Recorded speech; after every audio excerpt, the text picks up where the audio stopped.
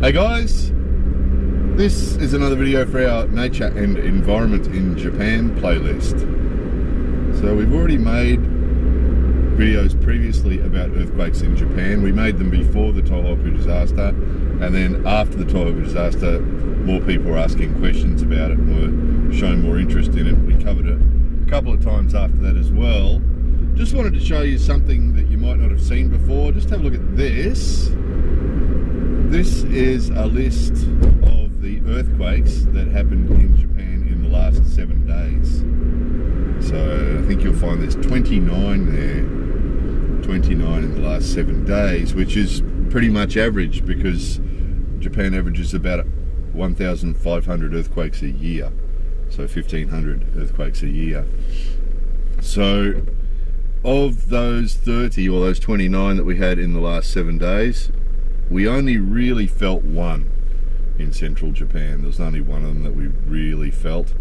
And quite often if you're doing something, those of you who haven't lived in earthquake areas, quite often if you're doing something like driving the car or moving around or something, you might not notice at all if it's just a mild one, or if you're a fair way from the epicenter, you might not notice at all. So of those 29 in the last week, there was only one, and that was at 3 o'clock this morning, or about 3 o'clock this morning, and that woke us up because the whole house was rattling and shaking and moving around. But it wasn't for very long. It was only a fairly short one. It only went on for about probably 30 seconds and it stopped. So those of you who haven't lived in earthquake areas before, it is quite an amazing experience to have everything move. If you've only experienced sort of thunderstorms with high winds and things like that, you might have felt buildings move a little bit in high wind before, but it's quite an amazing experience to be somewhere where everything moves, including the ground. As far as worrying about it, if you're coming to Japan for a visit or you're going to be spending some time in Japan, statistically the chances of you being killed or injured in an earthquake here is pretty low. As you can imagine, from, if you look at, there's 127 million people living here, and how many people die due to earthquakes here. It's a lot, of course, but statistically your chances are pretty low, particularly if you're living or staying in a modern building. So if you're in a building after the Nara earthquake of 98 or somewhere in the 90s, there was a big earthquake down near Nara, and after that the building standards in Japan were strengthened or made more strict. So buildings had to be more earthquake proof, and buildings made after that are really strong and designed to flex and bend and so on in earthquakes. So if you're in a modern building when you're here, even if there is a big earthquake, chances are you'll just feel it swaying backwards and forwards, and it'll stop and it'll be all good. So older buildings, of course, older houses and so on are the ones that are most susceptible. The older houses in particular, with their big heavy roofs and their fairly light walls, are susceptible to collapse in earthquakes. So if you're in one of those, you might have to you'll have to be aware of that. Other than that, in an earthquake, it's obviously, those of you who aren't used to them, when it first happens, it quite often takes some time for the mind to get around what's actually happening. Once you realise that, if it's a really mild one, you're probably better off just staying where you are.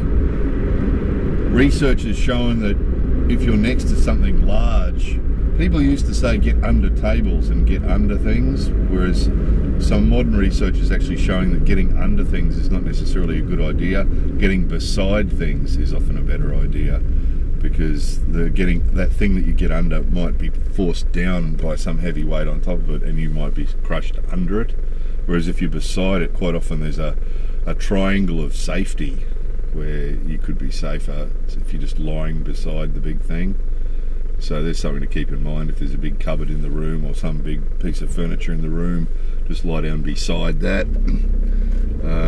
Usually they're so fast though that you don't usually have time to go very far. So any big extensive plans about going outside and down those stairs and over there and so on, usually you don't have time. The Tohoku earthquake lasted a couple of minutes, so we had a fair bit of time to think about that one, but the people that were where it was really big, obviously, you know, it was on them straight away. And that's the other thing, the difference between earthquakes and cyclones or typhoons or fire or anything else is that you don't get the warning. You know, those people who live in bushfire areas around the world know that usually you have hours of warning because the bushfires slowly approaches, but and the same with typhoons and cyclones and all that sort of thing, hurricanes. But obviously earthquake, there's zero warning, so there's no time for preparation. One moment everything's normal, and the next moment everything's rattling around. So there's that. But again, statistically, it's not really worth worrying about terribly much because the chances of being hurt one's pretty remote. The other aspect, of course, is the tsunami aspect, which after Tohoku, there's a lot more marking and so on around Japan where there'll be signs that point to the nearest tsunami or the highest point, evacuation point, if there's a tsunami and so on. And there's buildings, lots of buildings we've shown you before, quite common for buildings now to have markings on them telling you exactly how high above sea level that building is. So there's a lot more awareness like that. But again, unless you're below about 10 meters above sea level, which we are here, you probably don't have anything to worry about anyway from tsunami. So again, not anything to be terribly worried about, although a slight awareness of it is obviously a good idea.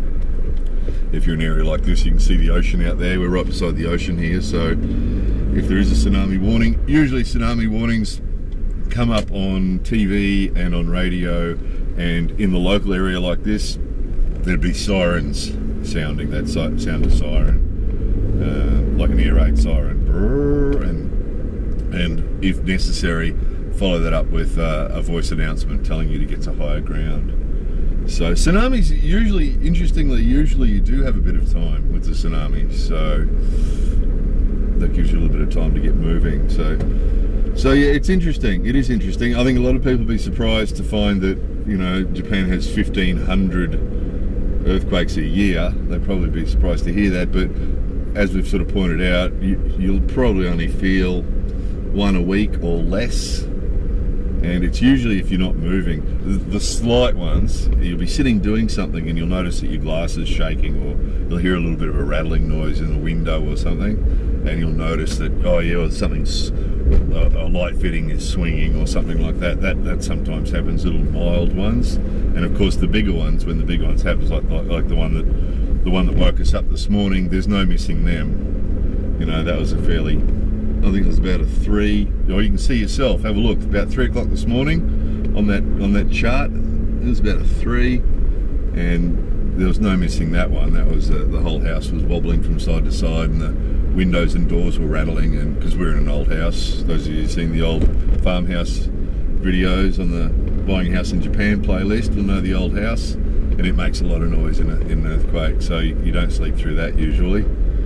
So anyway, there it was, and there was some other videos we made previously on our nature and environment playlist talking about tsunami and talking about earthquakes. So anybody who's interested, by all means, have a look at those videos. A little bit more information there.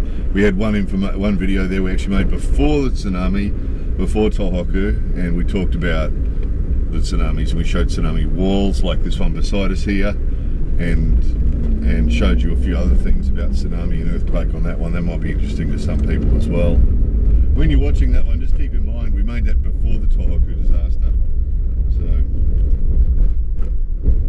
turned out to be more relevant than we realised when we made it. So anyway, hope that was interesting to some people. We'll finish this video approaching the big tsunami wall that we showed you previously. There's the big tsunami wall and the big tsunami doors. Appropriate timing to finish this video, isn't it? More videos coming soon.